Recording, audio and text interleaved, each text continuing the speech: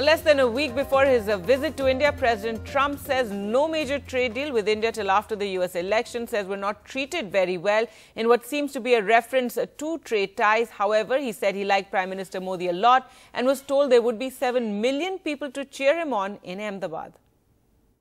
Well, we can have a trade deal with India, but I'm really saving the big deal for later on. We're doing a very big trade deal with India. We'll have it. I don't know if it'll be done before the election, but we'll have a very big deal with India.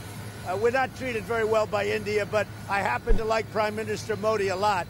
And he told me we'll have 7 million people between the airport and the event. And the stadium, I understand, is sort of semi under construction, but it's going to be the largest stadium in the world. So it's going to be very exciting.